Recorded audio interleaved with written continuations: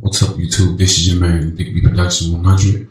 I just want to show you guys a cool, quick tip tonight. Now, I know a lot of you guys and females out there probably have noticed that if you open up your Finder now inside OS 10 Mavericks, and if you go to your main home folder, in this case mine is named Brian Feaster, you'll notice that when you go here, your library folder that normally sits inside this window is missing.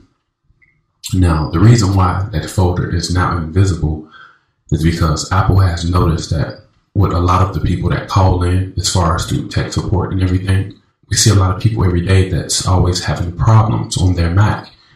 And a lot of those problems are relating to something that they probably did inside their library folder. Now, this is basically for the people that's not really too familiar with the library folder. We always tend to go in there and, move stuff around and delete stuff and, stuff like that. Those files that we have in that folder is for important reasons.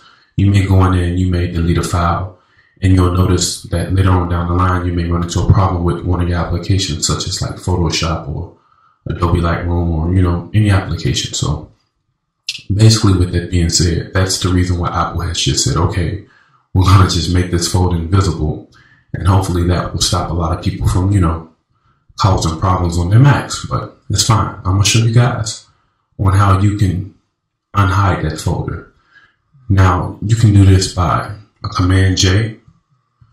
If you open up your Finder window here, and then just hit the two keys on your keyboard, Command J.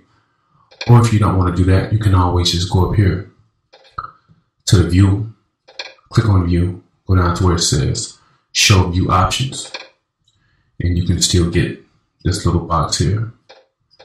So this is basically what you want to have right now on your screen. Once you have that open, if you come down here where it says Show Library Folder, you'll see that once you click that option, your library here will then appear, and there you go. You have your library folder back. But like I said, just be careful if you go in there and you get to messing around with stuff and, trying to delete cookies and cache and all that. You just want to be careful because a lot of this stuff in here is very, very important, and it can harm your Mac if you don't know what you're doing. So that's one way. And of course, as we all know, let's just say we're going to hide that.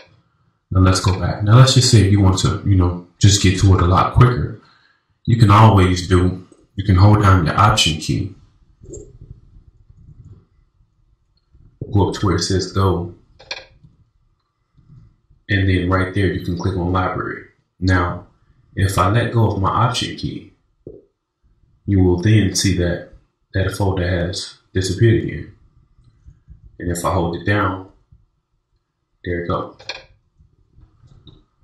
So you can always just hold down your Option key and go up to the Go menu and then click on Library. Or you can do the Command J, or if you don't want to do the Command J, you can always go up to where it says View, come down to where it says Show View Options, and like so, just, check that box. I hope this video was very informative for you guys. Please rate, comment, and subscribe if it was. Holla at you.